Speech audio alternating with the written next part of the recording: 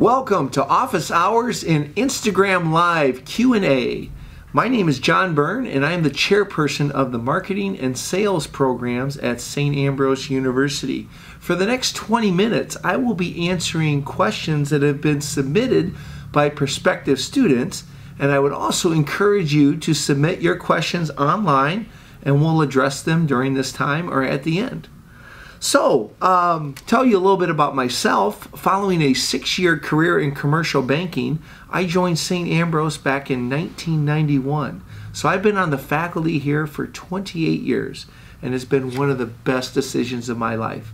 I have very fond memories of when I went through college, and I wanted to continue to relive my campus experiences. So teaching has been a fantastic way to do it. And I really enjoy teaching marketing and sales. And most importantly, I like helping students try to figure out where they want to go to next in their lives. I'd like to tell you a little bit about our program. The marketing and sales programs at St. Ambrose really focus on what is one of the most fundamental and important functions of business. That is to help solve people's problems, help them get what they need and what they want. In marketing, we study what do people need, when do they need it, where do they want it, where can they get it, and why do they want it.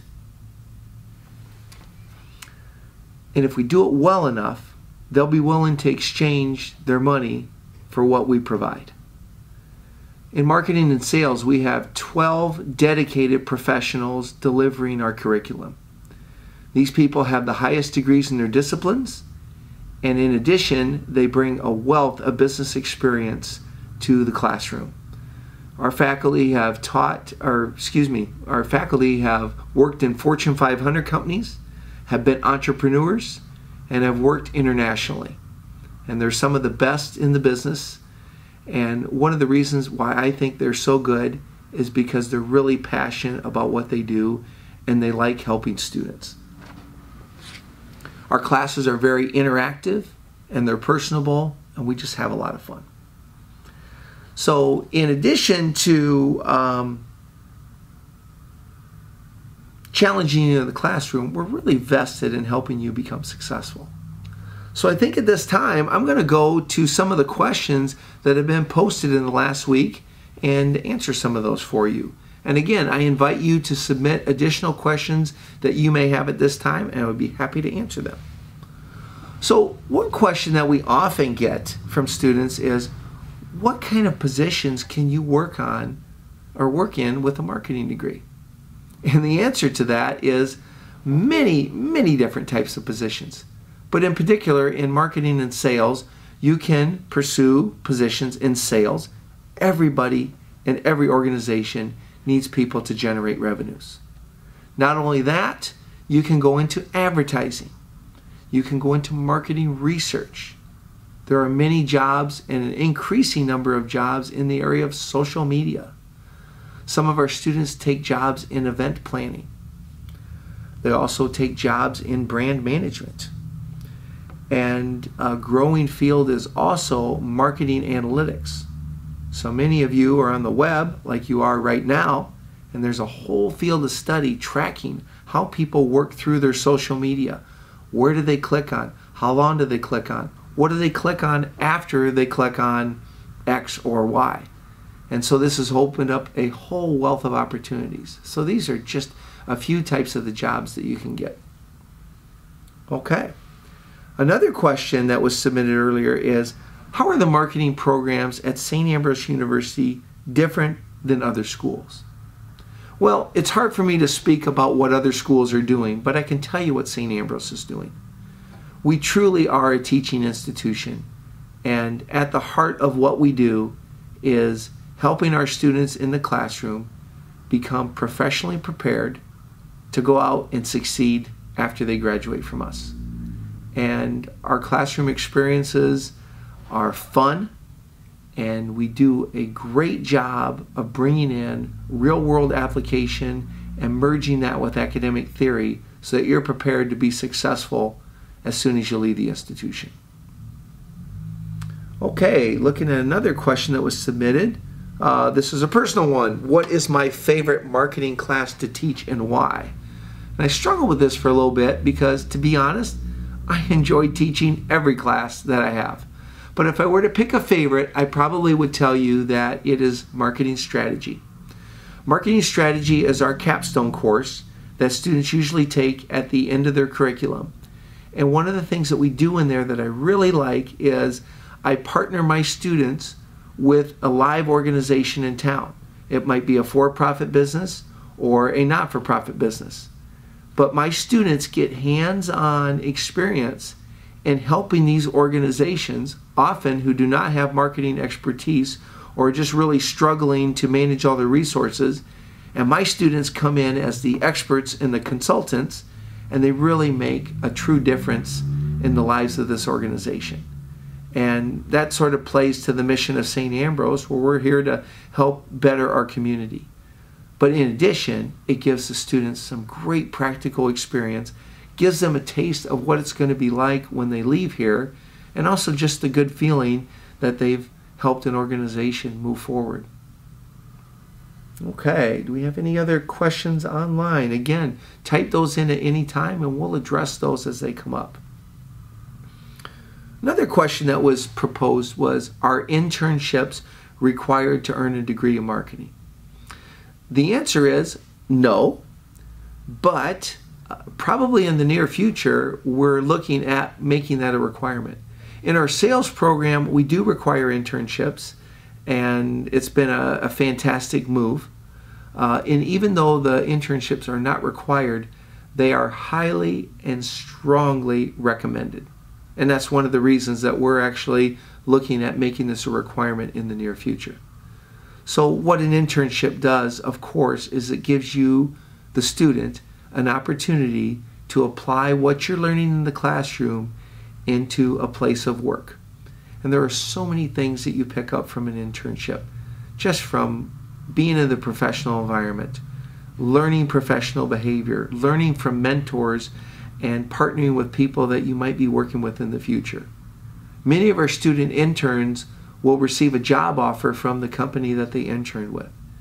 And sometimes they don't, or sometimes they receive the offer, but they choose to go elsewhere. But regardless of what they choose to do, the internship is a valuable experience in the student's educational process. Okay. Another question that was submitted is, what does the marketing club do? I love talking about our marketing club. This was established about 7 years ago, and it was established by students, and it was really designed to try to provide more co-curricular activities related to the marketing major. So our marketing major has about 30 to 40 students who are involved, and some of the activities that they engage in are usually annual trips to major Midwestern cities. Chicago is one of our favorites, and our students will go for a couple of days, meet with businesses, receive some mentoring from people in the industry, learn about internships, learn about full job opportunities, and really just an opportunity to see what's going on outside of the classroom. Our marketing club is also active on campus, helps other departments market their events. We host events where we have guest speakers and participate in other marketing type activities. And I would highly encourage you to always get involved in the club of your academic major. And so we have a sales club that our sales majors participate in, and it's really not enough anymore just to come to school and earn high grades in your classes. You really need to expand your education in doing some of those extracurricular and co-curricular activities. Okay, looking down the list, another question that came across was, what kind of majors can a marketing minor be compared with or be paired with, and how is that helpful? And that's a great question, and at St. Ambrose we offer over 80 different majors. And not all of our students major in marketing, but we have a number of students across the university who have a first love, that might be history or English or the theater, and they have some room and some opportunities to pick up a minor. A marketing minor or a sales minor are fantastic additions to a major that students might be interested in. In particular, we have found that our students in the fine arts areas, art, music, and theater, can really benefit from a minor in marketing. Because in marketing, we're teaching them how to promote and how to sell whatever business that they're in.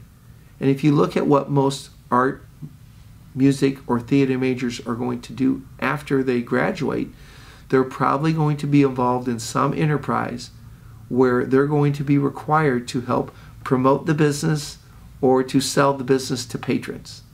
And so the background in marketing gives them an extra edge versus if they didn't have any experience in marketing or in sales. Another area where the minor is very popular is in our kinesiology area, where many of our students are interested in opening up their own fitness centers or becoming personal trainers. And like the fine arts, if you go into these types of professions, a big part of your job is probably attracting customers and drawing people into your business. And a background in marketing or in sales is just the ticket to help you enhance your resume and become successful in your profession. All right. Another question that has come about is, what other advice would you offer to prospective students? Well, being here for 28 years, I have a lot of advice to offer students. And it's terrific for our marketing majors and minors, but I think here I'm also just speaking to the college student in general. And here's a list of things that I put together that I think would be helpful to you in your college career, regardless of the major you pick, and even if you choose to come join us at St. Ambrose, which we hope you do, or if you choose to go elsewhere. But some of the advice that I would offer is, number one, be proactive. We are here to help you, and if you ask for help, you will probably have 5 to 10 people lining up to help you achieve your goals. But it is your responsibility as a college student to create your own happiness and to go get what you want. And so you really need to take on that responsibility for creating your own experience and not being afraid to do it. Number two, don't be afraid to fail. Failure is part of the learning process.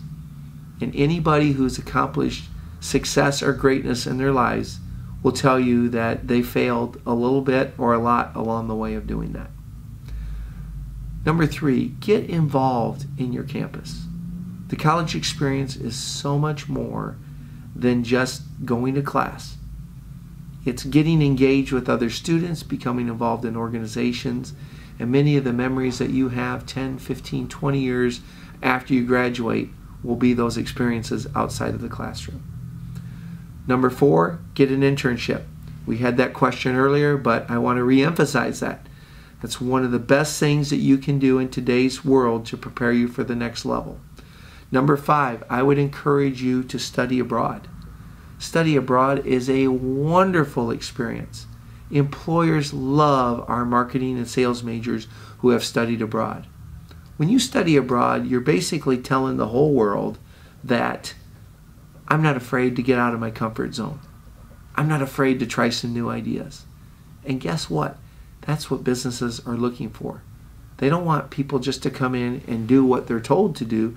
They want people to come in with great ideas, with new initiatives.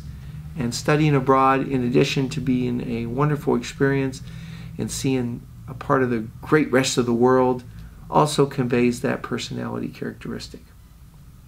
Okay, so we have a question that was submitted during our session, and it says, hello, are professors at St. Ambrose University good about working with student athletes? And I would answer that with a yes. As a matter of fact, about 50% of our students participate in varsity athletics. So it's part of our core and part of our being is that many of our student athletes are very active outside of the classroom. And what's wonderful about student athletes is that they know how to work and they know how to time manage, probably out of necessity. Many of my best students are student athletes. And sure, there are times between traveling away from games that we need to make some arrangements to take a test earlier, take it after they get back. But that's part of the culture here at St. Ambrose, and we welcome student athletes and are happy to work with them where they're also pursuing something that they love outside of the classroom. Getting back to, okay, some of the other advice. Go on a weekend retreat. We have these here at St. Ambrose. Most places have them. It's important when you're studying and working really hard, you also need to get some stress relief in there and sort of figure out what your purpose is. It's part of why you come to college, not only to pick up a degree, to figure out what you want to do with the rest of your life. So you want to make sure you take care of yourself physically, get enough sleep, eat healthy, and take time just to make sure you're not stressed out and, you know, feeling good about your spiritual life. If you are struggling, seek help. We have resources here to help, but it's important to reach out. Our world today is more time crunched and there's a lot of stress out there, but we have resources to help people with that, and we'd encourage you to do that. And the last piece of advice I would suggest is to have fun. Life is short. College can be one of the greatest experiences of your life, and you should fully embrace it and make it a great memory. And that's one of the reasons that I teach here, is because college was some of the great years of my life and wanted a chance to come back and relive some of those things. So before we sign off, I'll see if there are any other questions on the board here. And it looks like we've answered all the questions that have come in. So I'd like to thank you for joining me for Instagram Q&A Live and Office Hours. Have a great evening.